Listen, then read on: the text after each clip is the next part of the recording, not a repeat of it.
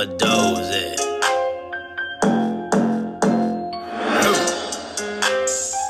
HAFEEZ Kennels, baby, you see me? Are you filming me, man? Welcome to another edition of HAFEEZ Kennels, man. We're making history. And I am your hostess with the mostest, your talk showist, your narrator, this is my dog right here. This boy to stay by my feet. I am the Iron King. And you're now tuned in. These puppies have hit 5 weeks old today. They're bad in a motherfucker. But we're about to start potty training them. Yes, my dogs will come to you potty trained. Slightly. And now we're going to give them their 5-week-old shot. This will be what they're going to get. Now, one of these shots will cost you about $200 at the vet. But they cost $5.99. Realistically. $5.99 from Revival.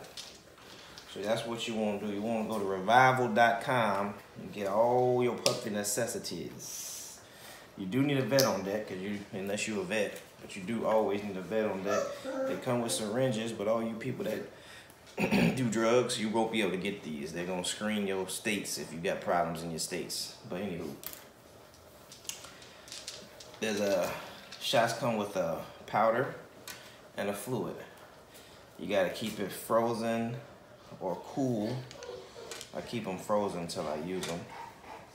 Then you unthaw them. They unthaw fairly quick. And now all you gotta do is mix them. What you do is you take the orange, stick the syringe into the orange top like so. You draw it out. What are you doing, man? Pay attention to the screen. Draw it out. Put it into this one. Squirt, take it out, put the top on, shake it up, shake it up, shake it up, shake it.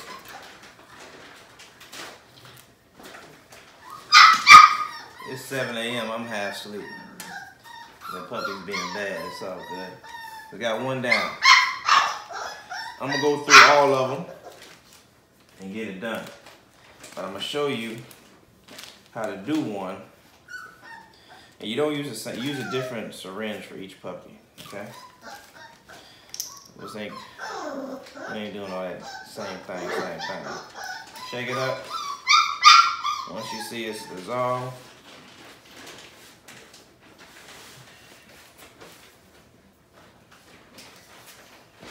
put the syringe back in it. Take a little sucky. Suck it out.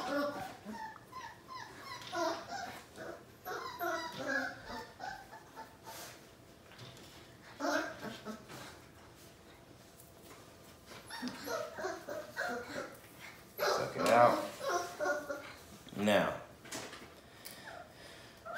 I'm gonna get this air out. Hit it, squeeze it up to right about there. You want a little to pop up into this part. Get all the air out, and boom, see that little dribble? That's ready to go.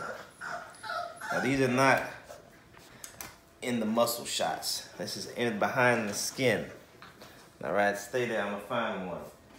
I'm gonna do the brown one so I know she's already done.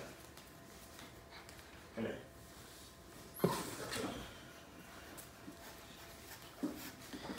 Sister Sahara. This is my female pick, Keep. Say hi. Hello. I don't know why I did that. There you go. You gonna sit them? They're gonna be moving around. Pet them. You wanna do it into the skin. All right? Not into the meat. So let's see if we can get her. Let's give her something to play with. Here, play with that. You're gonna take your skin. Don't wanna poke yourself either. Still not moving. Give her something to play with. There's a ball. It's an orange. We're going with that.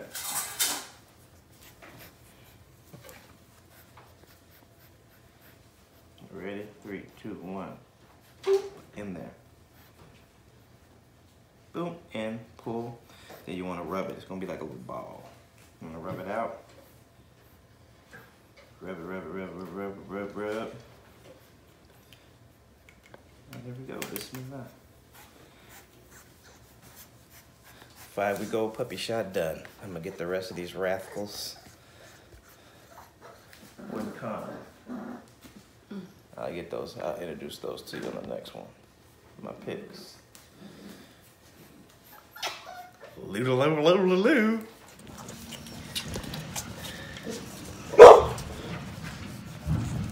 Puppy's first day out. After they shot. Mommy right here. Getting sucked drained. Sucked dry. Go on,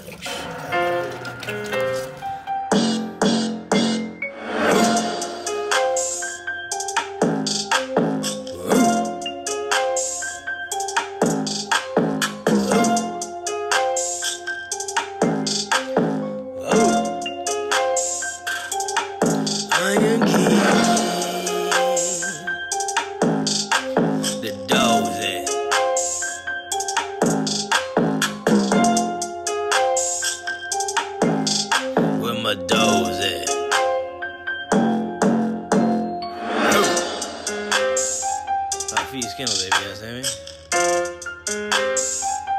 One of a kind dogs, you understand me? Only place you gonna find these dogs, you understand me? Yeah.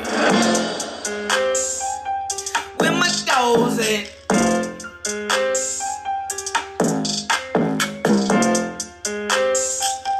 Where my dogs at?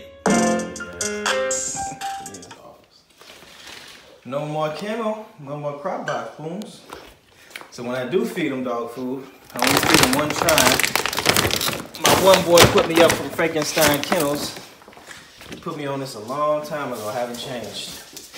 When I do hard feed, I use Victor. Yeah. They're not the most proper. They don't have a whole bunch of big ass sites. Okay, come on, it's not about you. But what they do is make quality dog food. And I mean, the dog food is so good. The boo-boo comes out perfect. You'll have a whole lot of dog shit all over your yard. You know. So it's really good to give them on this with meat. You know. Okay, what you want to say something? Give me a paw. Okay, there's Paw. She wanted to get in the film. All right. Victor's awesome.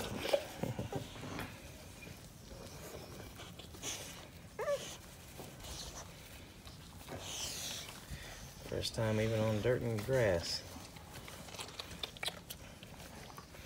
Come around, Onyx.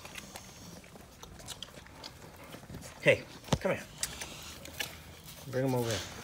Make him follow you. Come on. Come on. They don't follow you.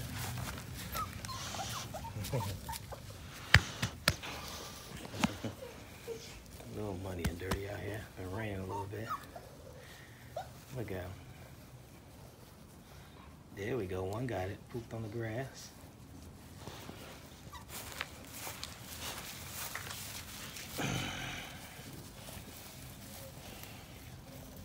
Now you guys really get to see how beautiful their coats are. A lot of people don't like the brindles, but a lot of people do like the brindles.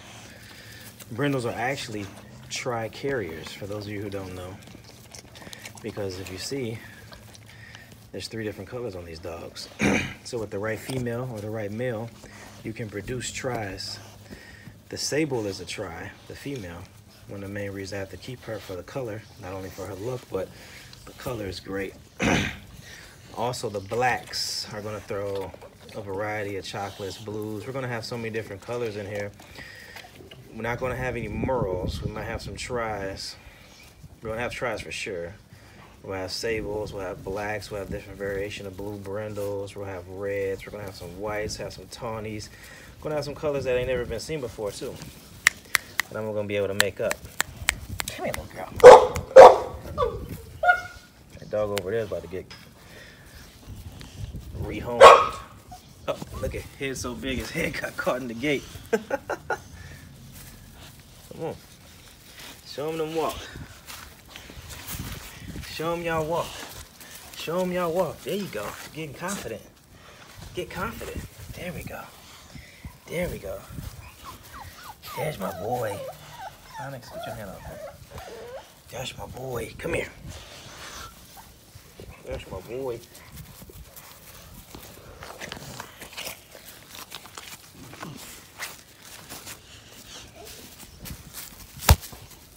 Onyx, come on, stop. There he is. Big fella. Big fella. Come here, fella. I see. Hey, I see you over there. I see you over there. I see you over there, big fella. Hey, little girl. Your head's too big. Don't stick your head in there. What's up, Bubba? What's up? I might give him some lunch. You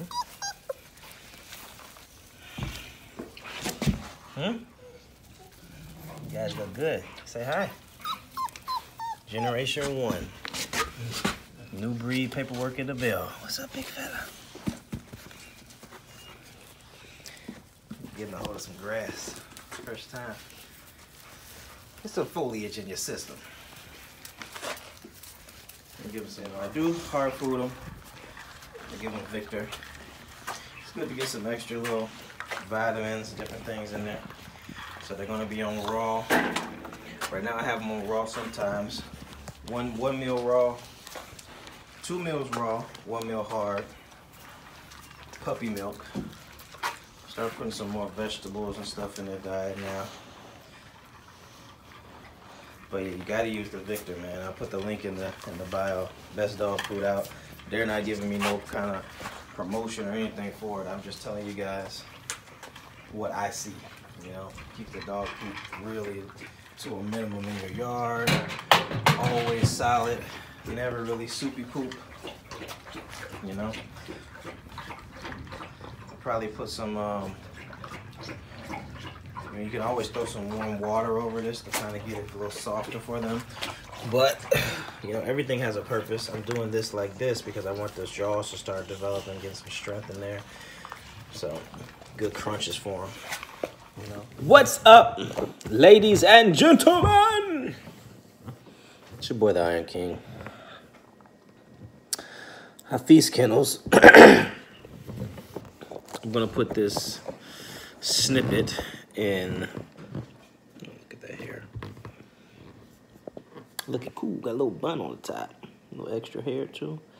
That boy got drapes. Anywho, this is going to go into, as you see, because you're watching it, the History in the Making documentary.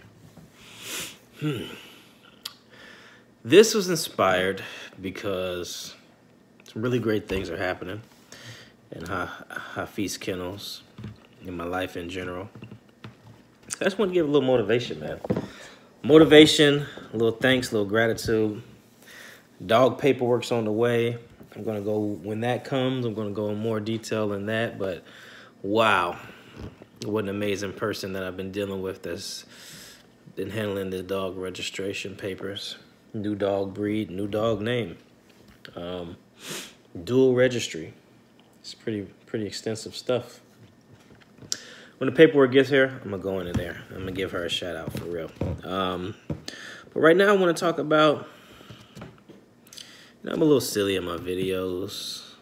Some people may like it, may not like it, right?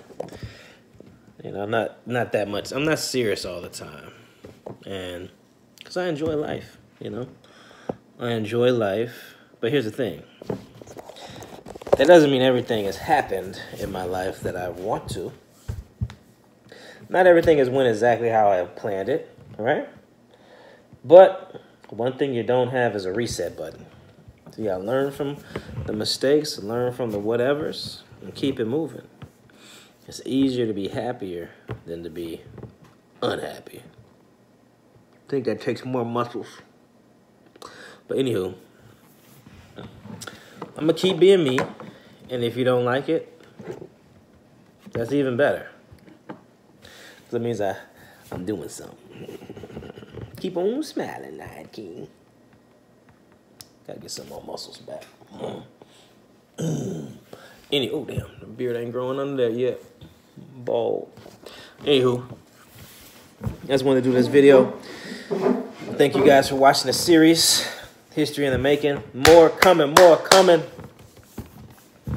I think this video will be slid into the 5-week-old puppy shot video. I'm taking this video now, Monday. They're going to be 5 weeks old tomorrow, Tuesday. But yeah, I just wanted to say something. I just wanted to say, you know, life is like a box of chocolates. You never know what you're going to get.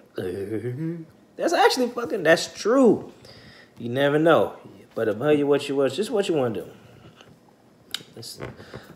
The Prophet Muhammad, peace be upon him, said this.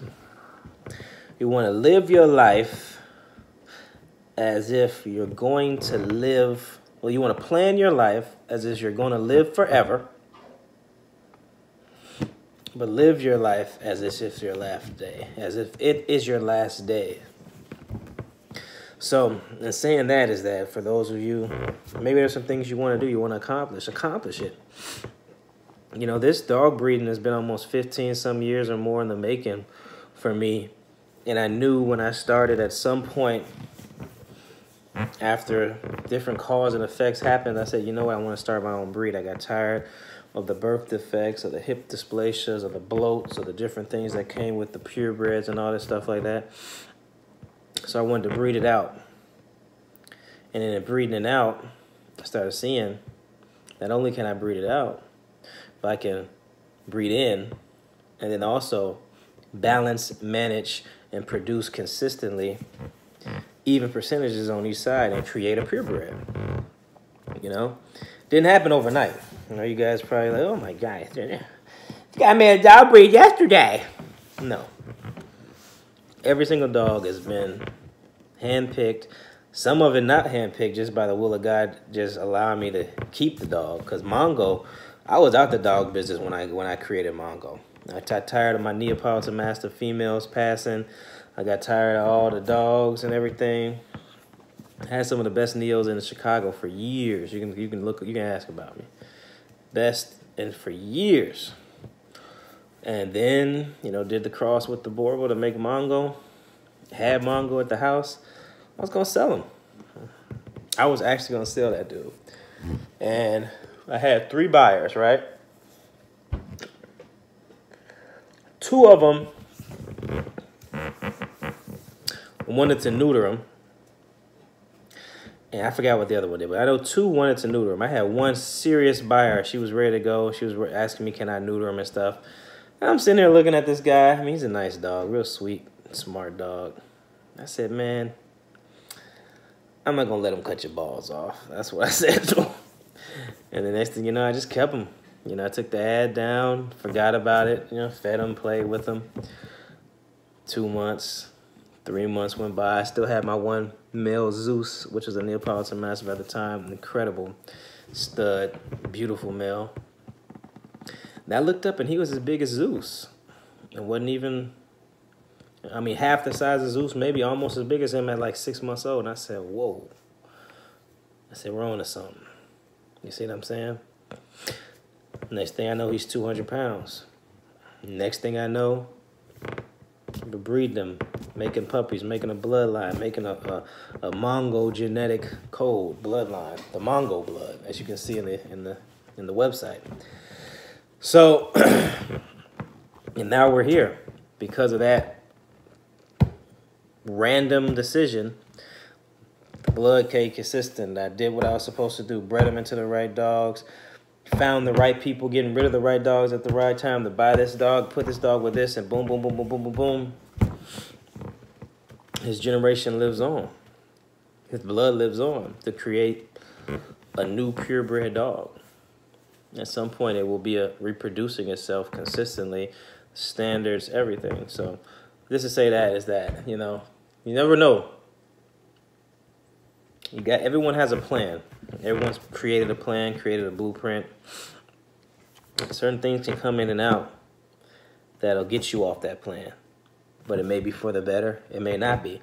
But I have tons of ideas, tons of plans. But sometimes you come up with an idea and a plan, put it in the file. Come back to it a couple years later. It may not be time for it right then and there. It might be a move for the future. You know what I mean? But for the sake of time, I'm going to end this video because I know I'm attached this to another video, so this video is going to be long. But, man, you know, don't give up on yourself. That's the key thing. Don't give up on hope. And believe in self. Because how can you believe in a higher power that you can't see, but you can't believe in what you see every day? Okay? That's the thing. Believe in yourself. Never give up. Stay committed. Iron King out. HAFEEZ Kennels.